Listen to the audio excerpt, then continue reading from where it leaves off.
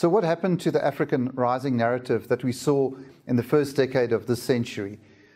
Suddenly, GDP growth rates had accelerated across the continent from the 3% we were used to the end of last century.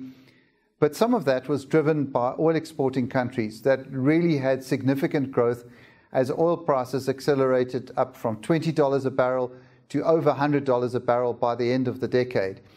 But even so, the rest of the continent, if you take those oil exporters out, was growing quite strongly, north of 5%. And if you then look forward into the next decade where people started to doubt the African rising narrative, we had oil prices fall back to $30 a barrel at one point following 2014. And we also had the Arab Spring in some big economies like Libya and Egypt. And so we really had a fallback of the growth, again, over-accentuated by the oil exporting countries. But if we look at the rest of the continent, it's continued to grow and grew at about 6%, which is what we expect for the next 5 years.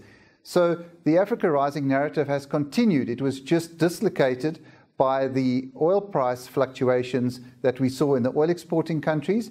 And then it was also affected by the Arab Spring, especially in Egypt and Libya, which are large economies.